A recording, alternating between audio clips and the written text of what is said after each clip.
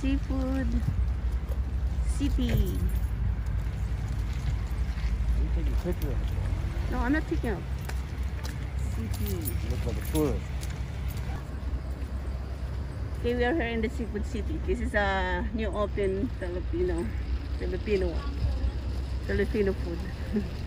Filipino restaurant. Filipino grocery store. This is the first time I come here. Just open here in Edmonton, Alberta. This is not on.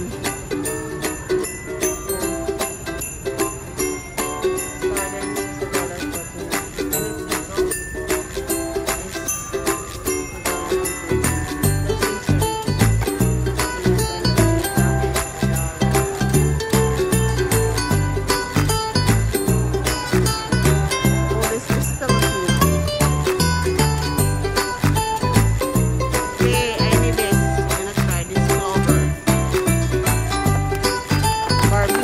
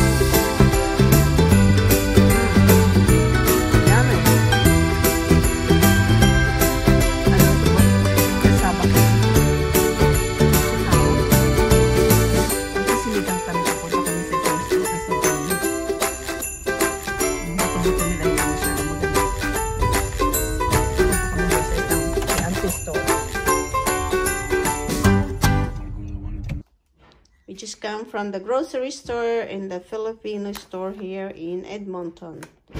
The city seafood store.